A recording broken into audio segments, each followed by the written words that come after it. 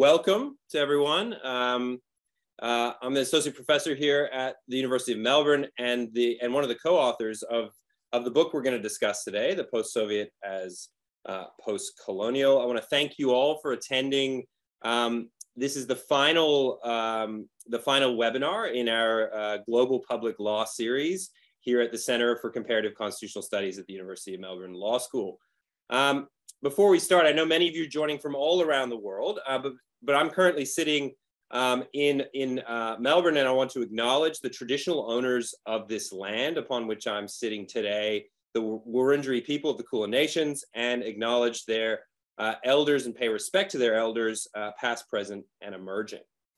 Now, today's webinar, I'm really excited to talk about, not because I wrote the book and we're talking about my book, but largely because the book is an attempt to start a discussion about a couple different things, which we're going to be discussing. We're going to be talking about the relationship between post-coloniality, decolonization, and constitutional change and constitutional law.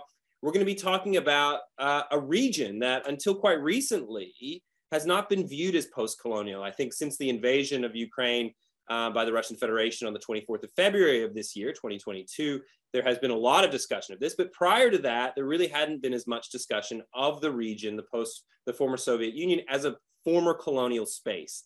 So we're going to be discussing that as well. And we're going to be thinking about what this tells us, what a post-colonial paradigm, as we call it in the book, helps us understand about constitutions in general.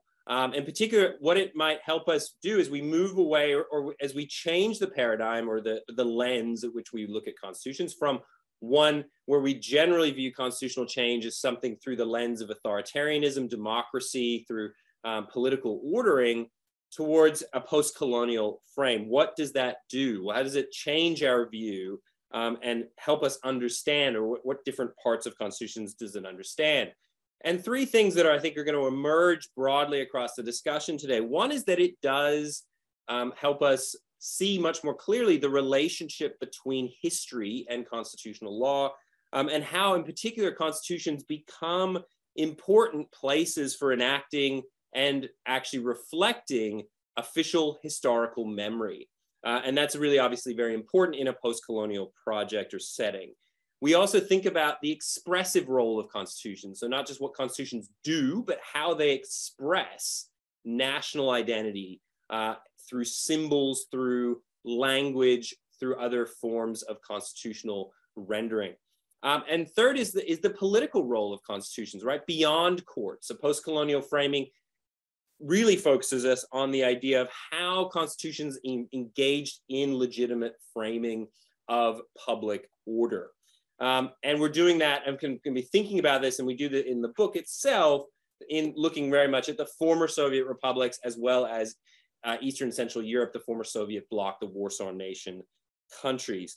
Now, as I suggested before, this webinar is going to be like the book. It's introductory. It's going to proceed from a discussion of the book, but really turn to what this book raises, what questions. So we want to think of this as a book discussion, where the book is the beginning of a broader discussion of how we can begin to think about and understand these ideas. Now, it's going to be structured as follows. We're going to start with Professor Dr. Herbert Kupper, my co-author, who's going to give a short introduction to the book itself. Its main introductory or main kind of points and so forth.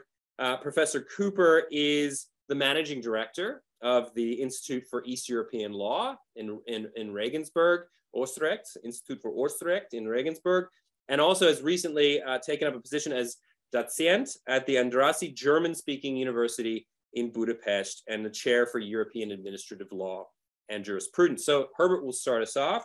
We're then, after that, will be followed by Maria Malksu, who will be looking at questions of how post-coloniality and the region, the post-Soviet region.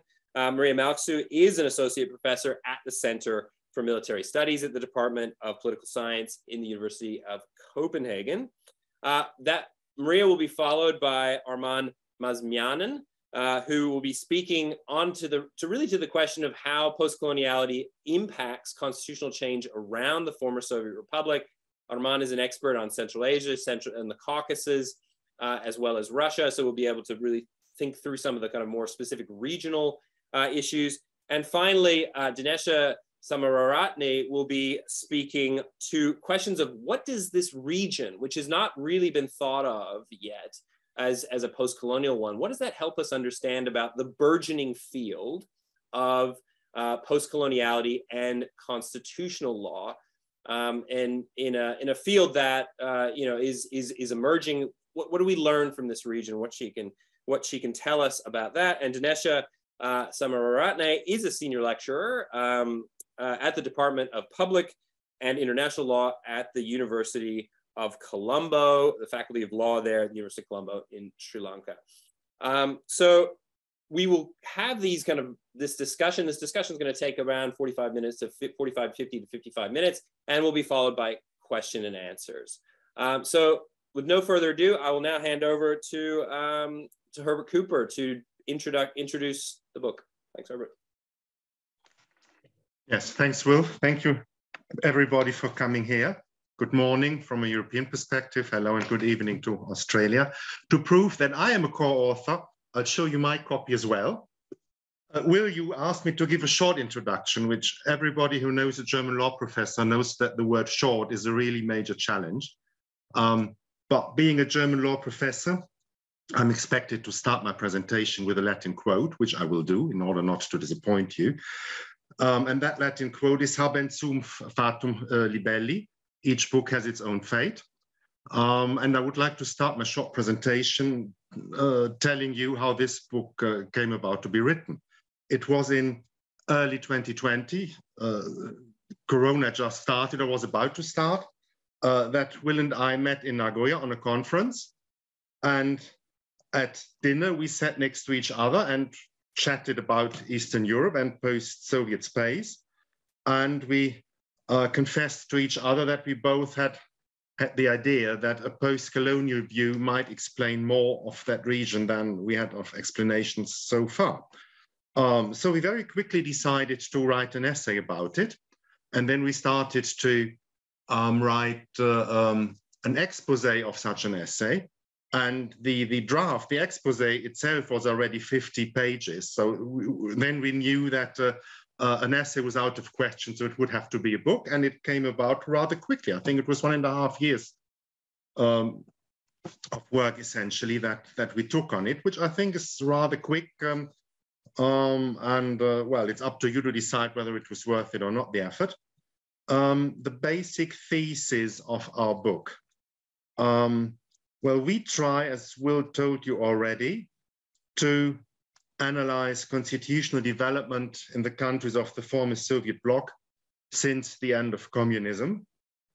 So far, the dominant theory or lens has been democratic constitutionalism, which explains a lot, but we are convinced that a post-colonial theory gives additional insights in the constitutional dynamics of that region. I would like to stress additional, because we do not want to replace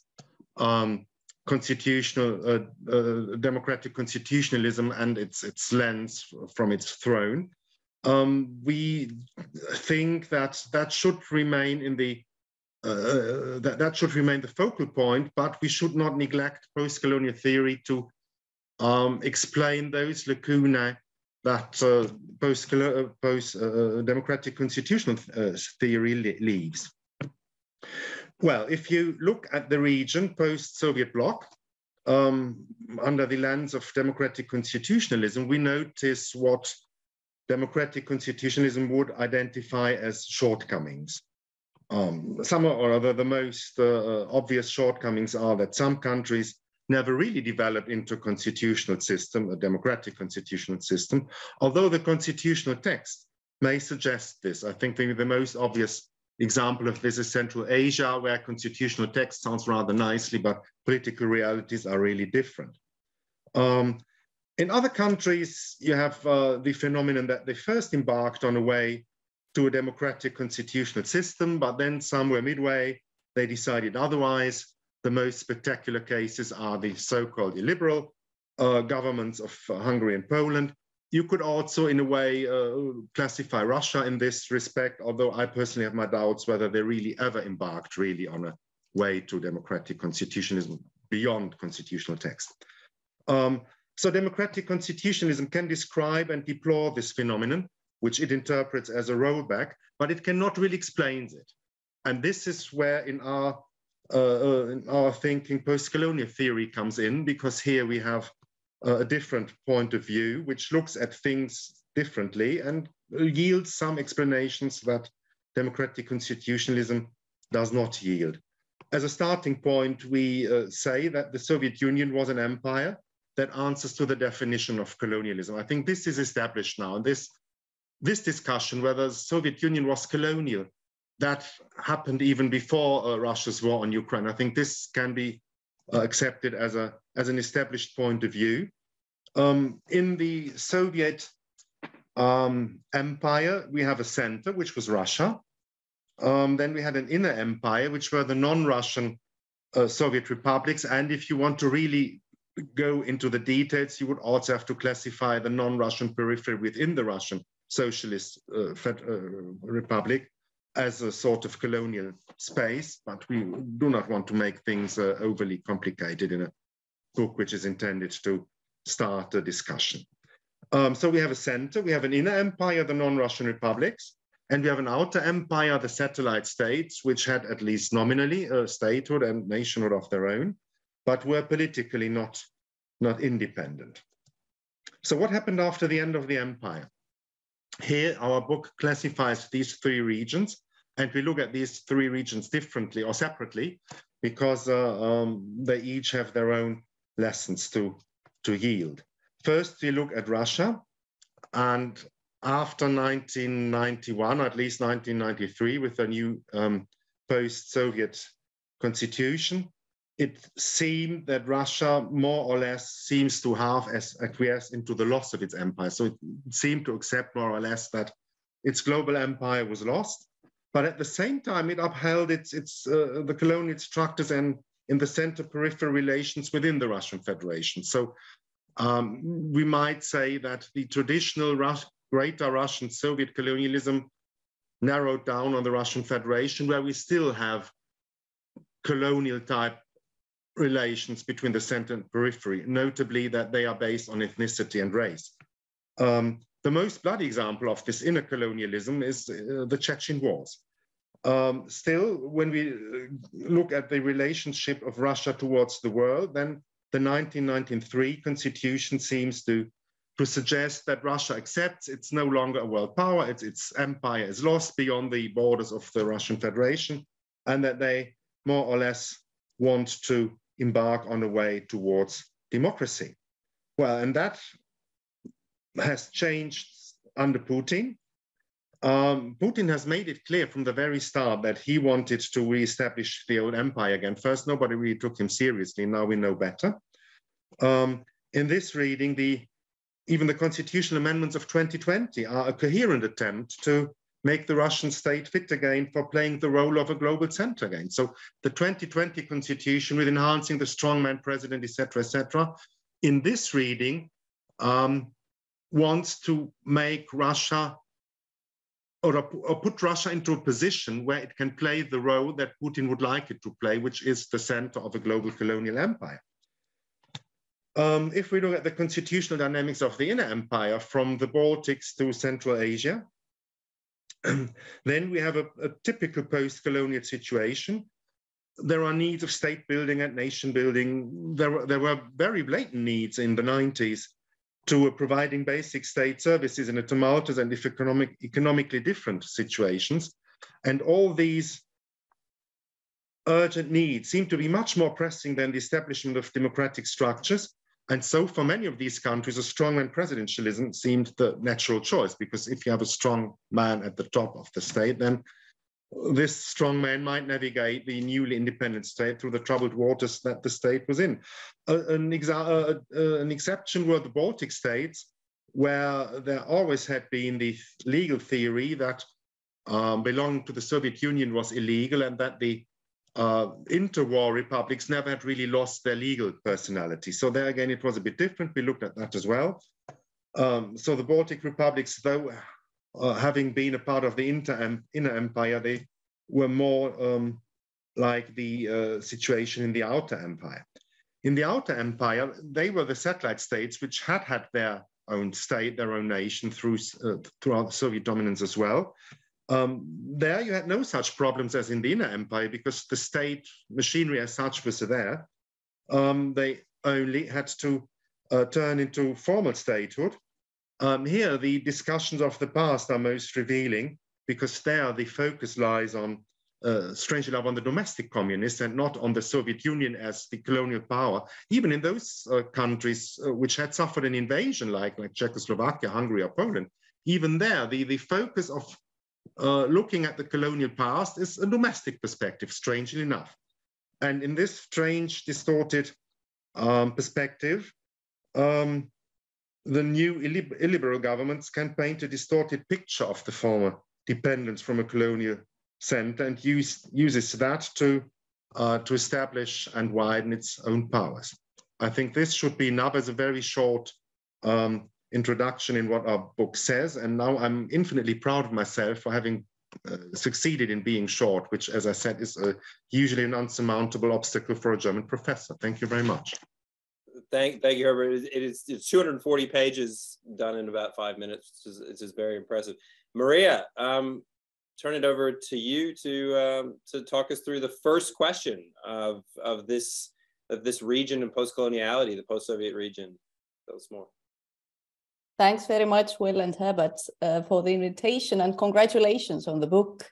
It is precisely, as Professor Kupper said, an invitation and an opening of the further debate and taking this discussion that has actually been long brewing in, say, political science and cultural studies, whether or not the post-Soviet space could also be studied from the post-colonial lens to the realm of comparative constitutionalism, which I think is a very, very welcome opening indeed.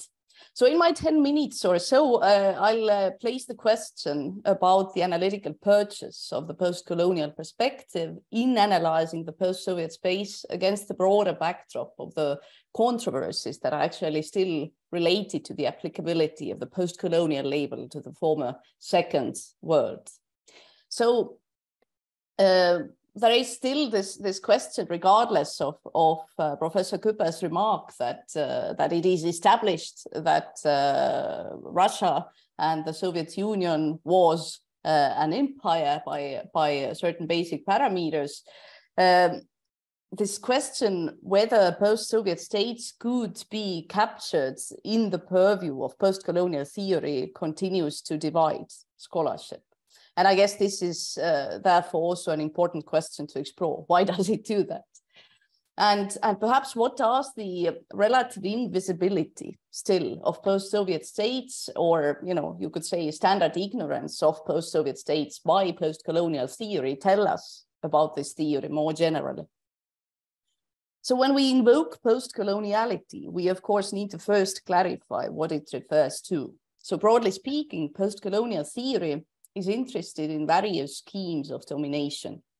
Since it empirically draws on subaltern studies and the South Asia experience of empire, its traditional focus has been mostly on the British Empire, which of course has also consequently served as a very important object of condemnation for this body of scholarship. And therefore, post-colonial theory, by rule, has not really delved into the legacies of the Russian imperialism, which has remained relatively invisible for post-colonial studies as such. So in recent years, of course, it's fair to say that the experiences of this former Second World inhabitants have been brought into the fold of the traditional European imperialism overseas, and this book is a very important contribution to that very debate. So you provide a very straightforward definition of post-colonialism: the end of colonial dominance of one political entity over a territory with another identity.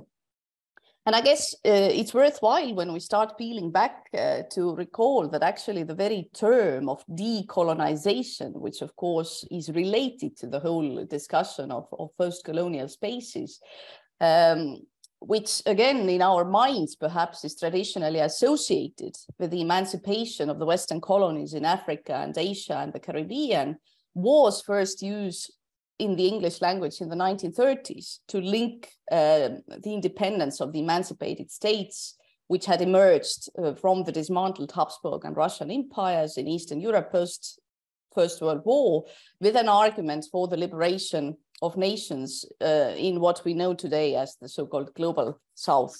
So it is against that backdrop that historians such as James Mark and Quinn Slobodian have actually called the East European space the first site of decolonization in the 20th century. And thereby, of course, by implication, also a post-colonial space. But still, you know, as I have said a couple of times already, the post-Soviet space has been largely absent in the discussions about the historic process of decolonization in social sciences, which is a process which refers to the transition from the world of empires to that of sovereign states. And the reasons for that are, of course, manifold, and many of them are also engaged in the book. So for one, we could say that the Russian and, of course, the Soviet colonization project was supposedly different, and perhaps particularly different when we look at the process of engaging Ukraine and Belarus, which actually reminds more clearly of an assimilation project in a land-based empire. So, you know, when we look back at the sort of Tsarist era during the 18th and 20th centuries, Russia was building a continental empire where its Slavic brothers, so to speak, were to be amalgamated into, which also meant that their distinct identities were actually negated. They were denied even to exist. And of course, they were, you know, simultaneously sought to be erased. So, you know, this is what some scholars would refer to as the dynastic type of colonization when it came to Ukraine, Belarus, and Moldova, where basically the local elites were assimilated into the imperial project and colonial relations were also ethnicized in a way that their local vernacular languages and culture became a stigma, an object of shaming, effectively. This was the sign of backwardness or cultural blackness, if you will, sign of inferiority vis-a-vis the supposedly superior Russophones. And against that backdrop, it was precisely Ukraine that also became one of the most notable examples of the Soviet internal colonization projects. It became one of the most notable internal colonies. And I guess in that light, it's very interesting to recall from earlier times, you know, pre-Soviet times, but from, I think it's rather symptomatic from mid-19th century, 1863, there was an imperial decree which banned Ukrainian language publications on the grounds that no separate Little Russian language has ever existed, exists, or can exist. So again, you see, you know, I think it resonates nicely with the idea of what legal documents also do.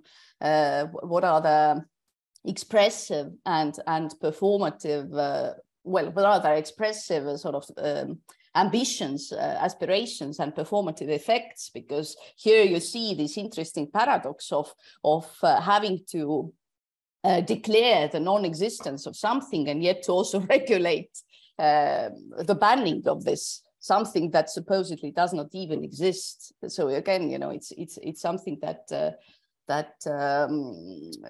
I guess we see very much resonating in the contemporary context where Putin is waging a war on a people that supposedly also does not exist as a nation, right?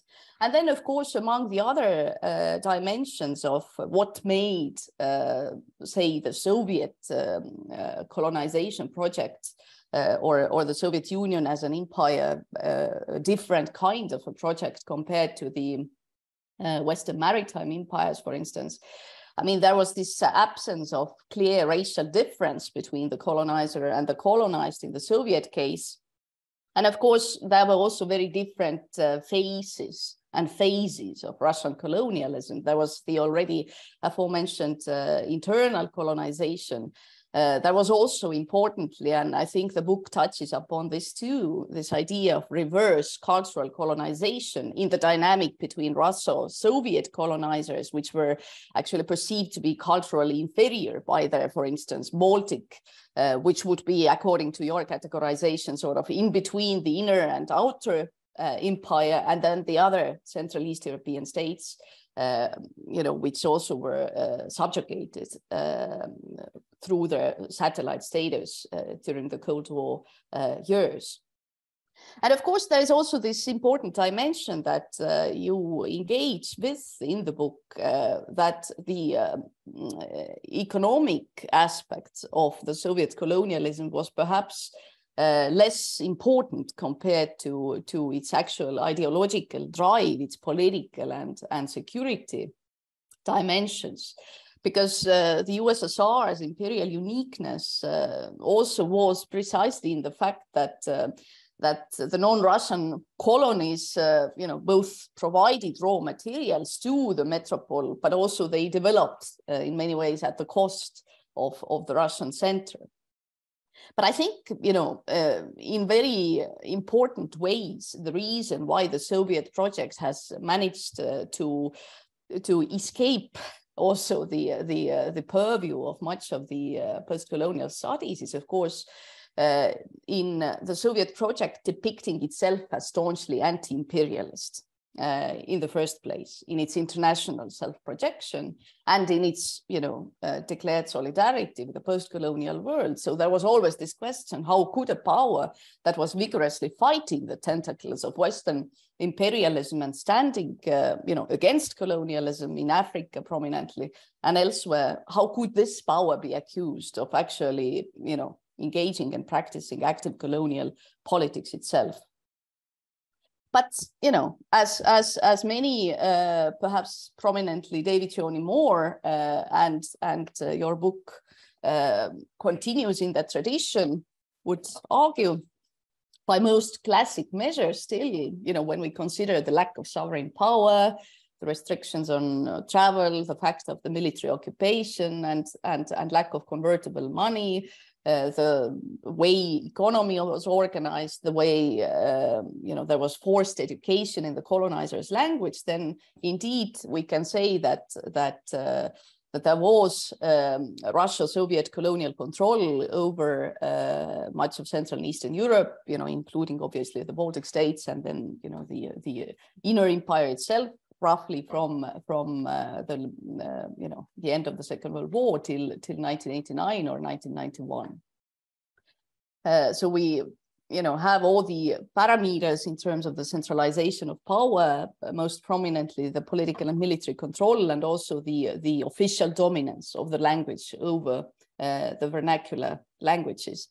And it is against this backdrop also that we can talk, in the past perhaps decade, where this legalistic concept of what counts as colonization and colonialism has become a more relaxed concept.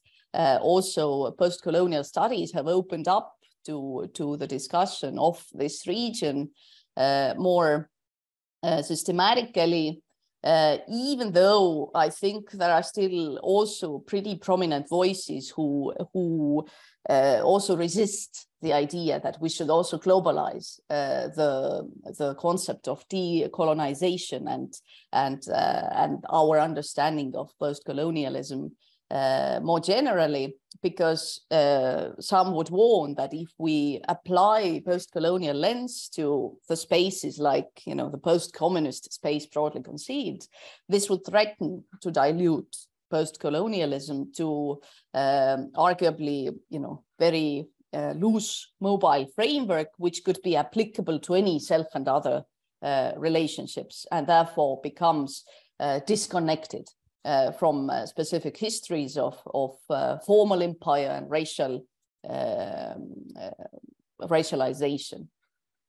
And I think the book actually boldly shows us that maybe this is somewhat an unfounded fear, at least it did to me.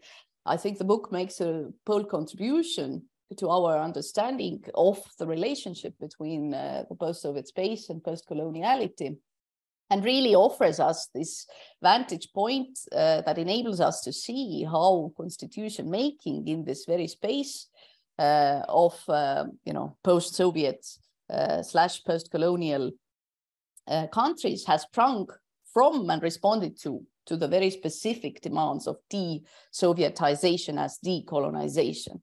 And what the book certainly cannot be accused of is insensitivity to different contexts. It's very, very attentive to how this process has unfolded in these different layers of the Soviet empire. Russia itself, of course, the USSR as the inner empire, and then the Warsaw Pact, Central Eastern Europe as its outer empire. And of course, and to conclude on that point, I think, again, as it often happens, you said you started with the project, obviously before we reached the point where we are now, before the war, but this also bespeaks to the very timeliness and relevance of the book, because the war that Russia currently wages against Ukraine has really brought it all out in the open again. It also has brought out the very aspect of the domestic component of Russian imperialism. And it has, I guess, also put the discussions that were brewing in the calmer years about Russia itself as a kind of an actor in this self-inscribed subaltern position vis-a-vis the West or vis-a-vis Europe, on hold, at least for some time being. So definitely this intricate power relationship, or perhaps rather plural in power relations between the traditional empire and or traditional center and its historical margins, how they struggle for autonomy against the history of dependence. This is the question that continues to fascinate. And I think this book is a really fine, historically informed, comparative constitutional law companion in this quest.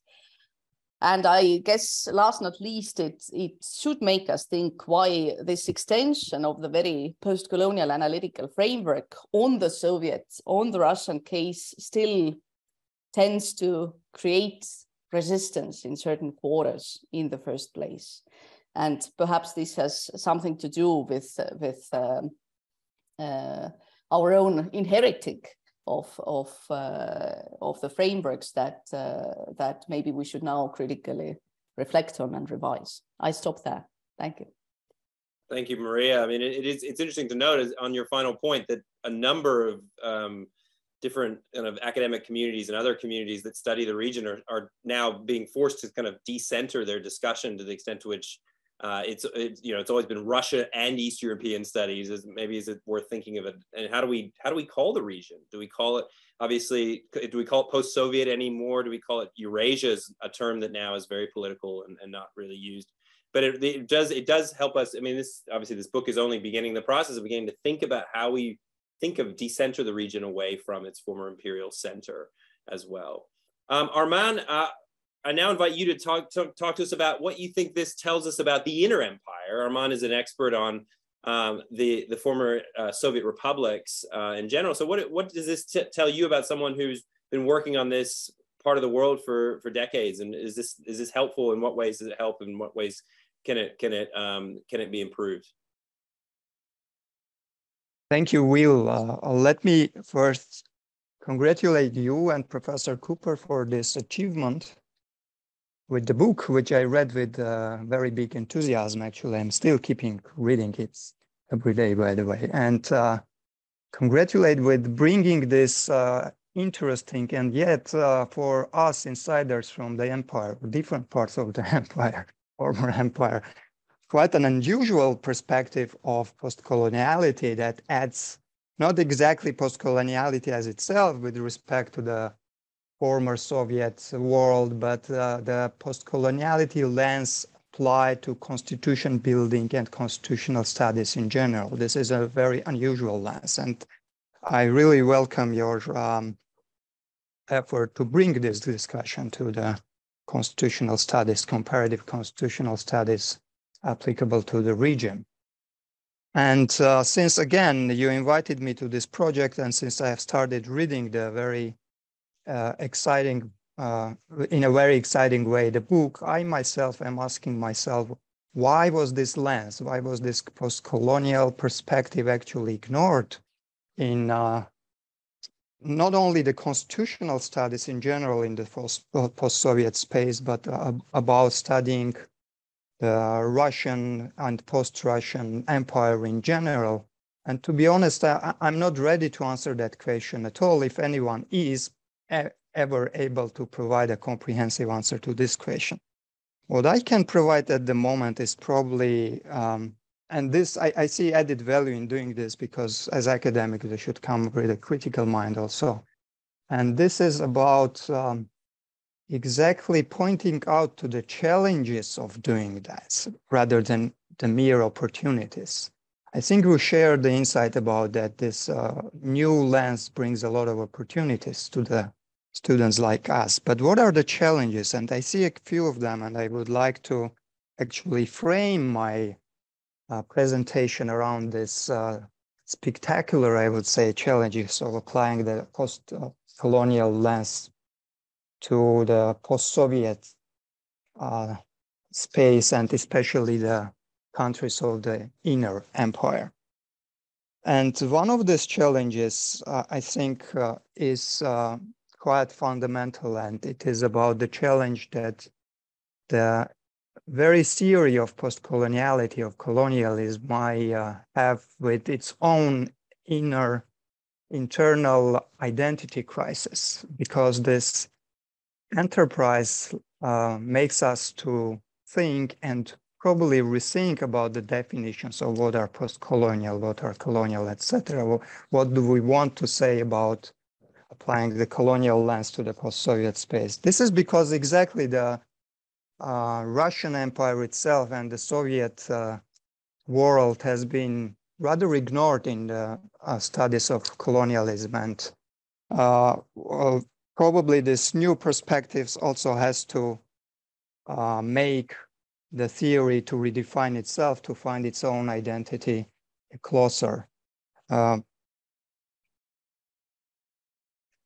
the next challenge that I see in this context, which is very much related, if this is the case, and if we place the Soviet Union among the studies of the colonialism and post-colonialism, then probably we need to also do a better job. And this is probably your book opens the discussion and the debate on this, which I welcome very much. So about placing the Soviet Union as an empire into the larger context of comparative studies on colonialism and colonialism.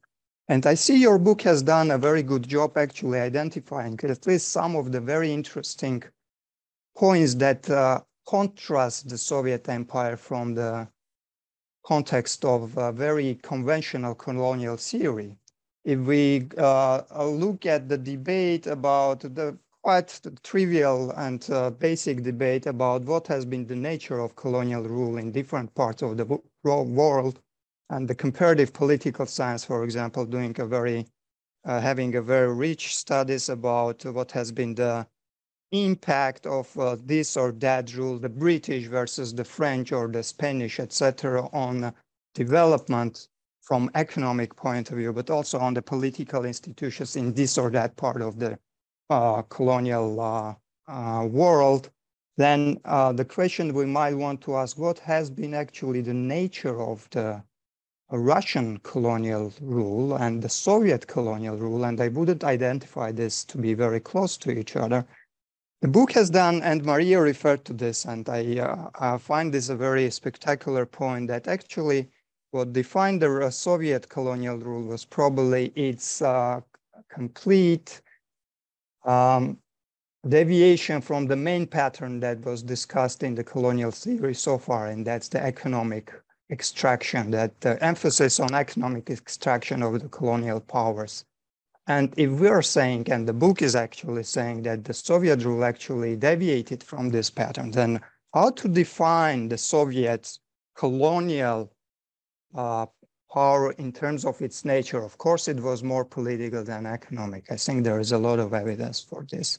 But is that so also straightforward, that the nature of the Soviet political rule from the conventional Western-oriented or European perspective, we may probably come to the same terms about the nature of the Soviet colonial power in terms of its political impact. But if we look from the perspective of how it was perceived in the different parts of the inner empire, again, and I have to emphasize the spectacular diversity of the backgrounds and the polities within the inner empire, from the Baltic states with a very consolidated national identity and the heritage of state institutions, to probably the South Caucasus with still a very strong national identity, but a very strong lack of state institutions, or even a heritage of failed state institutions, if you wish. And to some of the Central Asian polities, which had a heritage of pre-Soviet, rather nomadic institutions, and complete lack of any state building and state institutions. So this is only one aspect that may explain the enormous diversity of this inner space, which we designate. But there are also more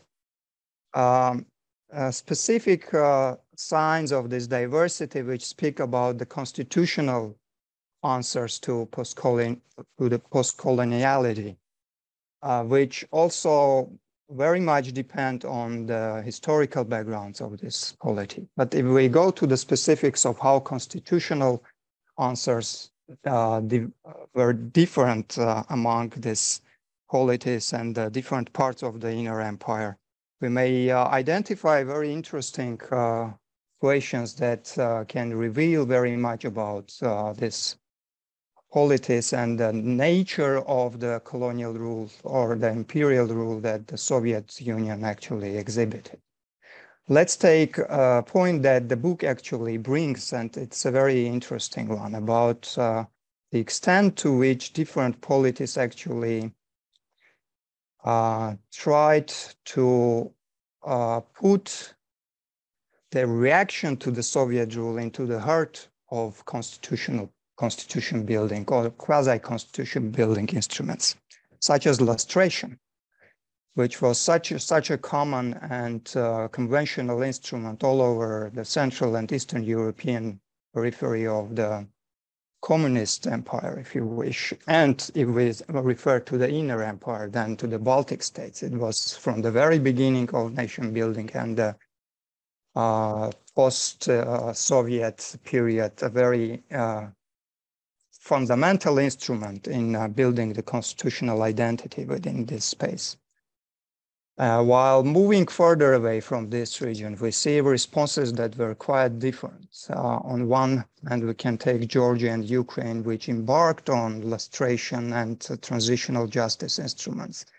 But I would say quite late in the process, and also quite in a retroactive or reactive rather way. For example, in Ukraine, the main debate about lustration and the instrument of using lustration in constitution building, but very much also in identity building, came about approximately after the revolution in 2014 and Russia's first invasion into Ukraine, with the Crimea being annexed.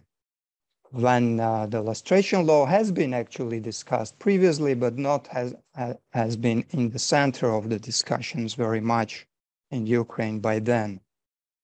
When we move further to probably Armenia, we can see that lustration has been sometimes popping out as an instrument that can define constitutional responses to the Soviet Empire, but has never gained any momentum until now, probably until 2018, when we had our own revolution, which kind of contrasted us from the patterns, post-Soviet patterns.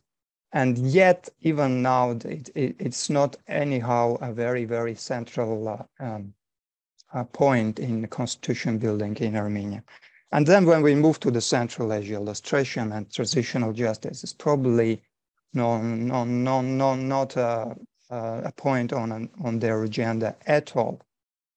How to explain this diversity of reactions except with the political patterns, with the state building heritage of historical heritage, etc. One way of looking at this, and again, the book does a very good job in at least starting the discussion on this, is also probably from looking at the issues from the lens of the inherent traumas that each of the nations have suffered, or some of them have identified as to be central to nation building from the point of post-imperial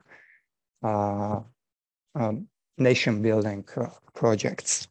And the traumas, if we go through the region, through the different polities in the inner space, are quite different. And of course, most of them were caused primarily by the Soviet rule, but not necessarily. And Armenia is here, again, is one of the main deviations from the rule. And the book brings this point about a different trauma actually probably being a stronger one that defined the constitution building project. And we definitely speak about the traumas from the Ottoman, rather the Soviet rule. And I have been myself asking this question very often about Armenia. Why didn't we ever come so close to rejecting the Soviet heritage, the repression, the Stalinist repression, etc., in more stronger terms? And now I understand probably it is that there has been another trauma that was more defining into nation building, and probably that was in a comparative light, stronger and posed stronger threats to existential threats probably to the nation and its emerging state building than the one that was defined by the Russian rule. Another, probably one of the last points of many that I would like to bring, but due to the limit on the time, I can bring another interesting perspective that is raising some very interesting questions. Unfortunately, I have to bring questions rather than to try to answer the questions. But again, I welcome the book because it opens the discussion, the debate. I think there has to be a lot of work on the way to trying to answer the multiple questions that the field of study can pose and make the challenges for the students like us to try to answer these questions. When I'm looking at the constitution building enterprises after the Soviet rule, and again, throughout the countries of the inner, but also outer empire, one spectacular point and perspective is how the majority of countries that broke away from the Soviet or the communist rule rushed into another not necessarily imperial project, but maybe we can say a quasi-imperial project, or something that at least had to do with another project that is not completely in line with understanding of the sovereignty and the attempts to break away with the empire itself. But I'm talking about the aspirations of majority of the countries to the Euro-Atlantic integration. For one, if we are applying the constitutional lens to this, I recall that most of the Baltic states, and especially Estonia, had the most easy threshold among all EU countries about the supremacy, constitutional doctrine about the supremacy of the EU law. So what does this tell about? Probably it tells us about the lack of normativity perspective that maybe has. We probably need to pay more attention to the normative aspects of the empires and their rule, rather than simply saying that this post-coloniality defines the responses. It's not only post-coloniality, but the exact nature of the colonial rule that defines the responses.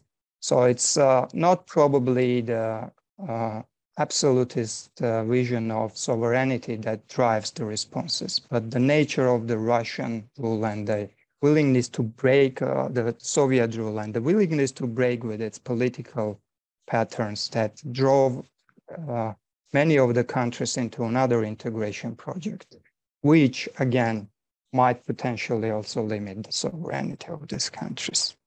I think I'm already speaking for more than I'm supposed to. I will be happy to respond to any questions in the meanwhile, but I hope that also raising some questions may bring to fruitful debate in this forum, but also further in the, I expect a quite vibrant field of studies and discussions that the book opens about post-colonial lens applied to the former Soviet world. Thank you. Thanks, Arman. That's, I mean, those questions are very important ones to answer. I mean, one thing that, I mean, we can talk about in the Q&A in more detail, but is, you know, why has this post-colonial lens been so subdued? It could be, and this is something we saw across the region, which is that it was strategically subdued because there was so much continuity amongst elites when the Soviet Union collapsed. And you had in the Central and Eastern European Warsaw Bloc countries, the same people in power who were in power during the communist period. And of course, for them, they can't talk about it as post-colonial because they're the colonial kind of collaborators, right? And I think there's a similar story in parts of Central Asia and other parts of the inner empire as well, which I think is this. So it's purposely, strategically subdued, and it's only emerging now, right? 30 years later, which tends to suggest, it might help explain, you know, Zelensky, Poroshenko in Ukraine and so forth. But we still have Dinesha to go and to really, Dinesha is going to you know, tie up all the loose ends here of this discussion and tell us, what does this tell us for more broadly, what, you know, some people are calling TWACL, the third world approaches or post-colonial approach to constitutional law, following TWAIL in the international law area. What does this tell us about that field, which is at the moment really growing? Thanks, Dinesha. Thank you, Will. Thank you for the opportunity to engage with this book, which I can only echo those who've gone before me to say it's really an invitation to challenge our own thinking in how we approach our work, and it's definitely adding a dimension to the dominant approaches to our field. Before I continue, I would seek the indulgence of the audience. I have with me 3 children in our home and a very excited dog. School holidays are on, so if you hear any screaming and barking, I apologize in advance. I'm as far away from them as I can be possibly. So I teach public law in Sri Lanka, and all my research really has been shaped through the questions that I have encountered in seeking to interpret the challenges of constitutional governance that I have experienced. And more recently, these questions have also taken me to the broader questions of comparative constitutional law, what it means to describe the global South in the context of comparative constitutional law, and increasingly the question about methods and methodology. So just to give you some flavor for what it is like to think about constitutional law from my context, the routine questions we ask relate to questions about identity, sovereignty, conflict resolution, and memorialization, all of which come across as important themes in William and Herbert's book as well. So I read this book as a deeply challenging invitation to broaden our frames of inquiry and to question our own approaches to our work. So congratulations, Will and Herbert, for this fantastic book. And I know the link to the introduction is shared on the chat. For those of you who are on the call, I would highly recommend that you read this introduction in chapter 1 very closely, because it, I think, offers a very clear and strong overview of the main claims that you make. So I have 5 points that I would like to share with you. I think the first, some of which would be an echoing of what has been already said, but from a different perspective and perhaps also with a different emphasis.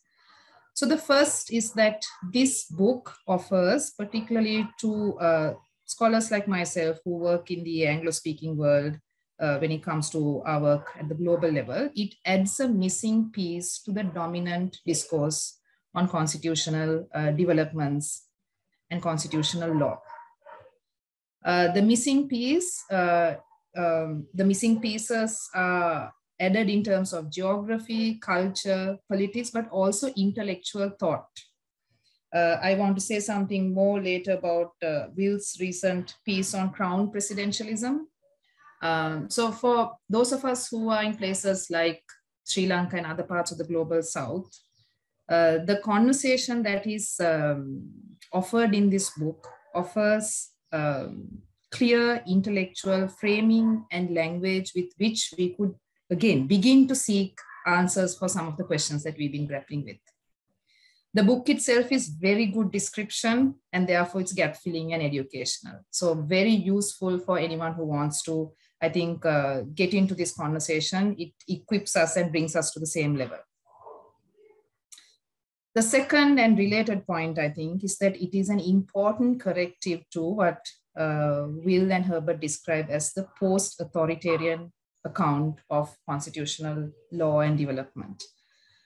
I think there are several spheres which are implicated in this sort of buying into this idea of the post-authoritarian narrative.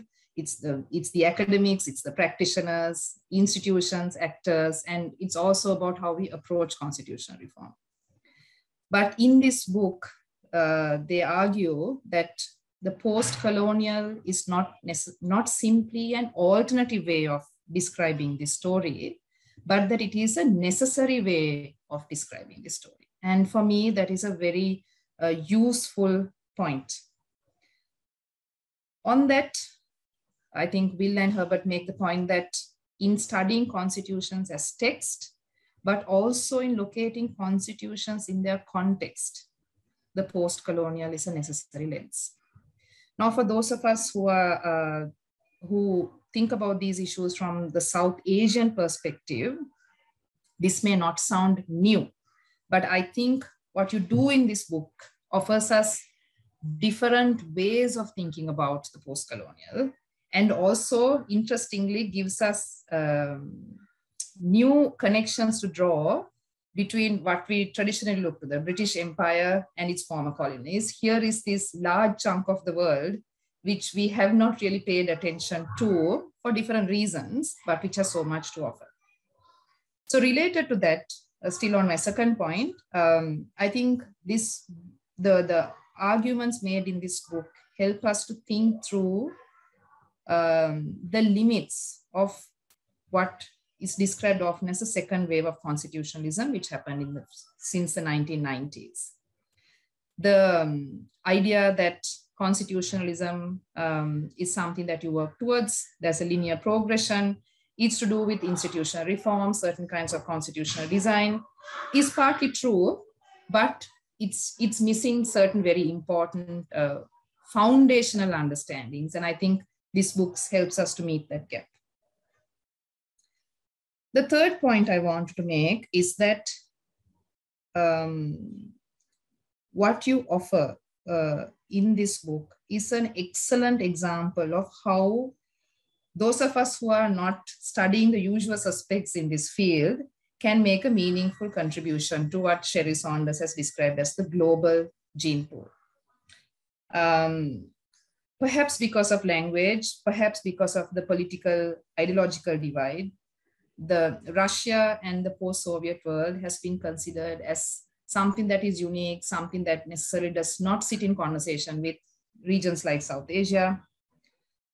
But as I've already said, you help us to see that there is a different way of seeing it. But also more importantly, as you rightly point out in your introduction, in post-colonial discourse, we often focus on the former colonies. But because of the Russian and post-Soviet experience, your work reminds us that it's also important to go back to the center and study the center and see the impact on the center, but also to see the center and the former colonies in relation to each other.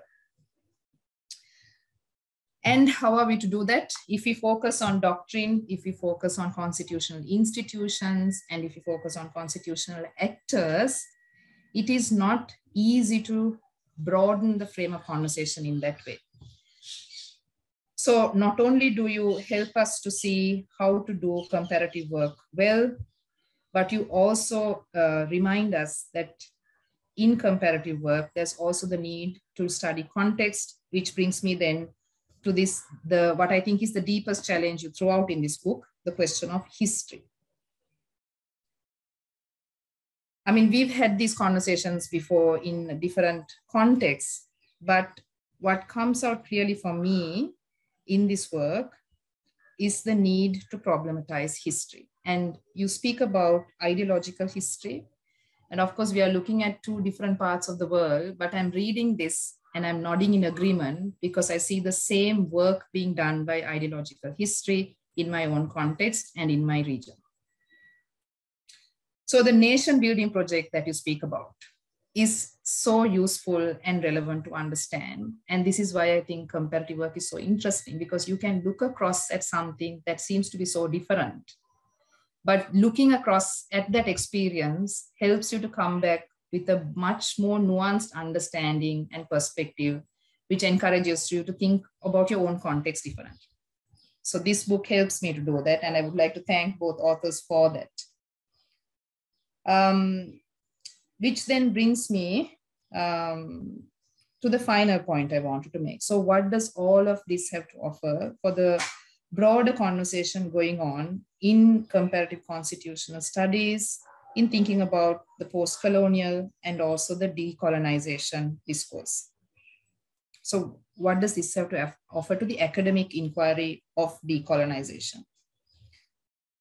As we all know, increasingly we are talking about the global South and the need to include the global South and make, to ensure that the global South is represented in academic inquiry on constitutional law. And then we have these debates about what that means for method, what that means for authenticity, etc. But, and as I've written elsewhere, I have also, while I use the term the global South, I'm also mindful that as a category, it has its limitations. And this book highlights those limitations. How do you account for the idea of the global South and the North when you begin to think about the post-Soviet as post-colonial? So I come to this book as someone who realizes that this displaces really the global South. It decenters the global South. Please give me 1 minute, please. I'm really sorry.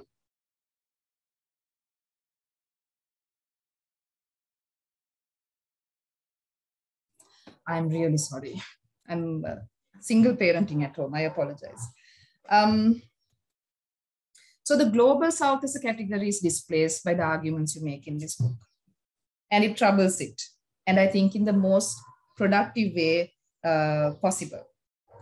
It clarifies for us that a linear approach to understanding constitutional developments is useful, but is limited. And in fact, if you continue to go back to the idea of the problematic use of history, it helps you to see that there is more of a evolution in the form of a cycle going on, rather than this endless journey towards better implementation of constitutionalism. So we focus then equally on process, not just on outcome. And finally, the multiple effects of decentering the Global South in comparative constitutional studies. I see the multiple effects in terms of helping us to see and incorporate this region and its experiences into the conversation on constitutional law. It decenters in terms of method. I think it's safe to say that now there is consensus that while studying courts is important, that it is really one small part of the story. And then finally, it decenters in terms of experience. If you think about what the world is experiencing, the questions that you raise in this book, I think are more relevant to the majority of the world than some of the more dominant conversations we've had in this field.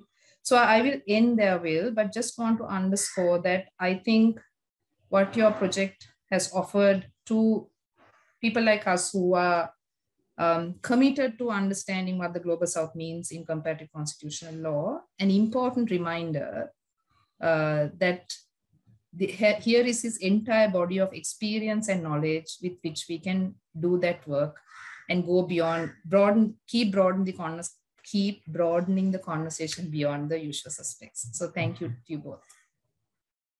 Thanks, Dinesha. So I now invite everyone to put questions into the chat. And while we do that, this has been an incredibly enlightening conversation. I want to thank all of the panelists for their engagement with this book. And I want to, as people are thinking of their questions, I want to raise something that's come up, I think, in all three of the discussions, which is to what extent this, this kind of discussion that we have in the book raises a question of the role of constitutions in forms of historical discourse, right? I mean, and I think this is something, so I want to ask Maria first on this. To what extent in the area of historical memory, people think about constitutional text? Is constitutional text talked about? I mean, because I know that historical memory focuses a lot on memorials, museums, public kind of commemoration of events and so forth. But obviously constitutions play this really fascinating role, right? In acclamation, you're voting for it and so forth. Like, to what extent do we think of constitutions as playing this kind of key role in a form of historical discourse, right? A kind of constitutional historical discourse. So we'll start with Maria, and then I'm sure that our men Dinesha and Herbert come in if they got thoughts and questions on this. But I mean, Maria, to what extent is this thought about, and to what extent, what do you think about that idea? Yeah, I think the short answer is that I don't think it is very extensively actually engaged with, at least not in my field. But I think this is also changing. I mean, your book is an obvious opening of the discussion in Copenhagen, where I'm located. There is a very interesting comparative constitutionalist project, which very much engages with this question of, what do the East European constitutions do and relate to in terms of the sort of historical dialogues and also sort of future-looking dimensions, relationship to Europe in particular. There is this project by Professor Jan Komarek called Imagining Europe. So, inevitably, I think the case studies, the little engagement that I've had with this project from the sidelines, you can see that the question of the place of these nations and countries' self-identification, legally and politically in Europe is inevitably related to the question of why this place was denied, or why this place was, so to speak, blocked for quite some time in the 20th century. So there you could say the future and past obviously come together. But I think it's yet to be discovered. Perhaps the alertness to the constitution as also a politically interesting text was more there in the immediate aftermath of the actual rupture in the early 1990s. And I think it's now again coming back. Maybe, you know, certain reflection periods are needed before people can revisit this again. And there certainly seems to be a momentum if I think of your book and this particular project together. Yeah, and it's interesting you raise that. I mean, I think there is sometimes a view, particularly amongst political scientists and some historians, that what constitutional lawyers do is all about court cases, and and it's that kind of legal constitutionalism, which of course we do stuff with courts, obviously, right? But we do more than that. We think about more than that, and we can contribute to more than that, I think. And that's, I guess, part of what Herbert and I were thinking about with this book, is to think about, you know, these institutions, these constitutions, as a kind of playing this incredibly important political role, right? We can think of referendums, how often, like the 2020 constitutional change that Herbert mentioned, which is so significant in the Russian Federation, did not need to go to a referendum. In fact, it could have just been passed by the legislatures, yet the Kremlin and President Putin decided to strategically put it to a referendum, right? So constitutions play this really important political acclamation role in that. Yeah, is something, so you want to come in on this? Yeah, I quickly just to add, and you know, I think in a way it's also something that actually scholars of memory laws have become recently increasingly interested in. I mean, the question of, you know, mnemonic constitutionalism. What do constitutions as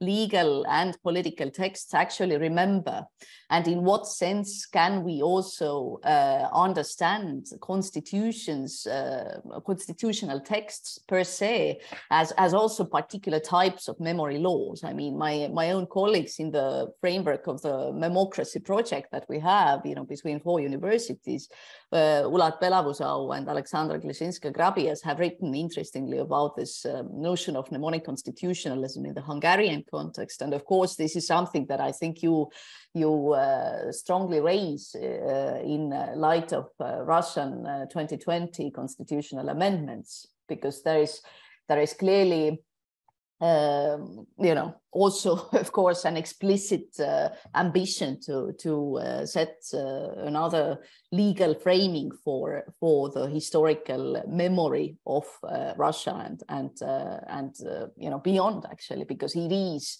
via this text that current Russia also seeks to discipline and police the broader range of remembering its own Soviet past. Yeah, and very much doing that beyond, you know, Russian itself, doing that also with an ambition to regulate it, you know, both in the what used to be the inner and as well as the outer empire. Yeah. Absolutely. Thinking about the role of law in disciplining, I think, is a really important aspect of this. So we have a question that's come in from Max Stoyer that I think I'm gonna give to Herbert here. And he says, and Max asks, the first question he has is, I wonder what the benefits are to study the developments of the post-Soviet space via the post-colonial lens, right? So a question to some extent that draws a little bit on some of Armand's points. What are the benefits here? What are we getting out of this that goes beyond the traditional post-authoritarian lens? And he asks in particular from the perspective of the risk of seeing the outer empire countries, the Visegrad countries, as former colonies being used as apologies for illiberal and anti-minority rhetoric and policy. So what would you say to this, Herbert? I'll pass this over to you. To what extent is a post-colonial reading, is it itself arguably playing into the rhetoric of, for instance, Viktor Orban and the Fidesz party? Or obviously we're taking a critical view of this, but what does the benefit of seeing this in a post-colonial, what does it help us understand? Yes, well, thank you very much. And Max Steuer, thank you very much for your question. I think this is a very relevant one. I would answer it shortly that our book and post-colonial studies in general can try to make obvious the manipulative potential of politics of the past in a post-colonial setting. You're quite right. It might be used to relieve those illiberal governments from responsibility, but we try to do the exact opposite. We try to show how they use constitutional text, how they use public debate on colonial past by distorting it in order to establish their own powers. So we try to look behind the curtain, so to speak, and make obvious well, what I would call the manipulative potential of politics of the past. Because if you take this post-colonial lens, you much more than in post-authoritarian or democratic constitutional theory, look at law in action, constitution in action, at the political, at the sociological, at the economic relations and effects. And in doing so, I think in our book, we have a case study on Hungary describing and analyzing exactly this, how Viktor Orbán uses his own perspective of the past, making it a normative one, and thus imposing it on the state and on society, and thus, by manipulating public memory and prescribing public memory, tries to well, stay in power, to put it shortly. So I think post-colonial studies, if you take them seriously, will not excuse illiberal governments, but much rather show their mechanisms of power. I think this is exactly what, Dinesh, I see you saying yes. I think this is exactly what post-colonialism is about, to show not only the power structures of colonialism, but to show how post-colonial systems perhaps continue these to the benefit of local elites, how they profit from colonial heritage. And perhaps one more general remark on politics of the past and the role of constitutions. I think we have a very important point here. The German-speaking constitutional legal theory is just discovering these symbolic and political dimensions of constitutional law, of what constitutional text may do beyond merely regulating. This has been a novel story for perhaps 20 years now, so this is still very developing, and I think I will try to develop a future research project on that with respect to Eastern Europe, trying to discover the symbolic potential of Eastern European constitutions. If you look at Croatia, to give one example, you have a preamble which is pages and pages describing Croatian history. And this constitution was enacted in 1990. That is in a situation when Croatia tried to get out of domestic Yugoslav, greater Serb colonialism. So it's not by chance that exactly in such a historical situation, the constitution contains an extremely long preamble on national history. So I think this is a very exciting door, which we tried to push more open with our book as well. We just discovered, at least for us, we discovered that door only writing this book. And one last remark, the roles of referenda in order to create political cohesion. Here, Germany is a very good example, because when we had our reunification, that was done without a referendum, and that would have been an excellent opportunity to hold a referendum whether the two German states would want to unite. And why didn't we have one? Because there was fear that it would show how little support reunification enjoyed in the western part of Germany. And in order not to show that, the political elites said we won't have a referendum. They didn't need to legally, and so they said we won't have it. This, I think, very much highlights the political cohesion role of referenda. Thank you very much. And I could also add to this, which is to Max's question, which is a good one, is to say that the post-colonial condition is one that constitutions play a very, I think, quite potentially problematic role, right? Because constitutions become ways of solidifying a particular official version of history, right? Which in many cases, what I call ideological history. In a recent piece I just wrote for the American Historical Association, a kind of strategic, politically created form of history, right? That is often about a return to an idealized past. And we see, and the Constitution becomes a way of kind of advancing that, or further embedding that, enacting that, acclimating that in a particular society. And so it's actually, constitutions then can play quite a problematic role in trying to form it or solidify a form of history, when, of course, a professional historian would always say history is complex and history is contested and should remain that way. We can learn from history, but we don't but by settling history in constitutional text, we create potential problems. Now, Dinesh is nodding and wanted to get in. You want to jump in on this point on the kind of politics of history and post-coloniality, Dinesha? Just to say, I mean, I agree obviously with what you and Herbert have said so far. But also going further on this question to show how useful the post-colonial lens can be by exposing the mechanics of power within constitutions. I think it also helps us by giving us a vocabulary to call it out when constitutional actors use ideological history. And particularly in contexts like Sri Lanka, where there are plural claims for internal determination, it gives us a language with which you can critique the majoritarian approaches to constitutional governance. And the post-colonial critique also helps us to see the different layers within the state. So you see the state, and the state speaks in different voices. And then you see the local. And very often what you see is the local wants to challenge the state. And that is when the post-colonial critique actually becomes useful, because the state is now speaking the language of the former empire and using the same technologies to do that. So in many ways, while governments may selectively use the rhetoric of post-colonial critique, actually there is tremendous opportunity for constitutionalists to take on board the intellectual tools offered by the post-colonial critique to advance constitutionalism in very context-specific ways. Thanks. And this actually raises the point. I know, Arman, I'm going to bring you in on this question, the second question we have from Mariam Zulfa. So you can, she asked a question about strongmen colonial leaders, and and the way in which maybe there's a post-colonial critique of it. Say, well, a strongman leadership is actually this is the old imperial way. Right. We actually, so there's actually a very strongly kind of democratic post-colonial critique, I think, here, which could play out as a role. So Arman, I want to bring you in on that question, or anything else you wanted to say with regards to what we've been talking about.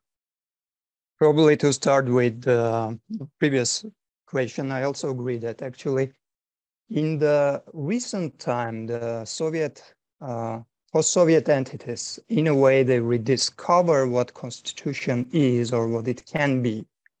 Because previously, I agree with you that constitution was predominantly viewed as a collection of rules about how to organize the power, or using the terminology of Sartori, actually, which delivered a seminal piece for myself of what the constitution is or what it can be. Actually, the states are actually rediscovering the constitution, and here we should probably not even look at the constitution as only the constitutional text. The text which is called the Constitution, but also if we refer to the variety of memory laws as constitutional laws which have to do something with constitutionality in the legal sense of the word, then again, there is a huge proliferation of constitutional law which is bearing on identity building, state building, and memory. Memory and history plays a very critical role in these processes about identity building and state building. And there is a huge proliferation of this kind of constitutional law, especially in view of also the political and geopolitical developments. And this play a critical role anyway in constitution building, I should say. Russia's neo-imperial project, its invasion of Ukraine, but not only of Ukraine. Look at the most recent examples about criminalization of denial of Holocaust, basically about sorry, not Holocaust, but Holodomor, of parliaments actually recognizing genocides, Holodomor, let it be Holodomor, the Armenian genocide, etc. As such, this is a constitutional act by itself, if you wish. Probably not a legal document, not a legal act, but a constitutional act in a way. On the other hand, Russia actually decriminalizing or recognizing the blockade of Leningrad as genocide. And in a way, it already enacted a lot of laws which criminalize denial of crimes which are related to denial of denial of genocides and such acts. So there is a proliferation, and it is closely related to also the geopolitical developments, and in a way is a reaction to what is happening in the geopolitical scene. On strong leadership, if I may ask you, William, to rather clarify the question for me, and the question that was, I understand, posed by someone in the audience. Largely, the question is, to what extent can you see strongman kind of leadership, which is often justified as a necessity in post-colonial governance, right? Because you have a weak state, but at the same time, it's often a reproduction of the old imperial forms of authority, right? And so I guess the question is to really say, or maybe we've already answered it to some extent, I think, is to say that it's both the post-colonial condition is one that does suggest arguably, maybe at least in the short term, a need for some level of centralization to overcome the emergency of independence. And this comes, I see we've got another question from Aziz Ismatov, and he mentions the Central Asian countries who in many cases were simply unprepared for independence. And I think we refer to in the book as the Central Asian countries to some extent had independence thrust upon them. In many cases, there were referendums in these countries which did not want independence.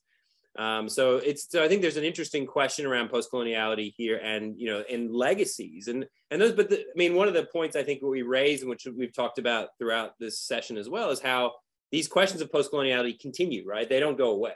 And we can think of how obviously Viktor Orban has raised this almost 30 years after the collapse of the Soviet Empire, and it has become an issue, obviously in Ukraine and in Russia 30 years after as well, would come to a real head in the war. We're really almost out of time, but I do want to get to the final question that Aziz has. And this is a question that goes to a similar theme. And this is that he says, in some post-Soviet regions, there's still a popular opinion that Russia was actually, quote, giving out more than it was taking from the colonized nations, as opposed to more what we'd see as kind of more traditional South Asian constitutionalism. And I want to actually give this to Dinesha. Is that true? Was there ever a discourse in other forms of imperialism that actually imperialism is a good thing, and that the imperialized individuals themselves felt that they weren't in an empire? And if so, yes, because I wonder if there was, because empire is a very complex thing, and you often get many members of individuals who are in imperial states who don't see themselves as actually in an imperial state. Dinesha. This is a great conversation to have, really. If you speak to my parents' generation, it's not difficult to find people who would say life was better under the empire, and they were born just as Sri Lanka was getting independence. And I've heard this in other parts of the former empire as well. So the examples given are transport, education, health, and of course, Sri Lanka's welfare state, which up until the crisis was quite robust, was established under colonial rule. But which then, and I suppose here I would be very curious to know what all of you have to say about this. Even when we think of the empire, it's important to remember that the concept of law and constitutional governance that traveled out of the empire was also one which carried with it its own tensions. So it came with democracy, it also came with autocratic rule. It came with extraction and capitalism and also welfare. So again, coming back to Herbert's point, the post-colonial lens is enormously useful in seeing law, constitutions, institutions as contested. Whereas in the post-autocratic approach, there is, I think, a flattening out of all of this and narrowing down to doctrine and institutions. I'll say no more, but so much more to discuss here. Really. You need to write another book, maybe. And we are out of time, I'm afraid. But I think to finish on this, actually we use it in the title.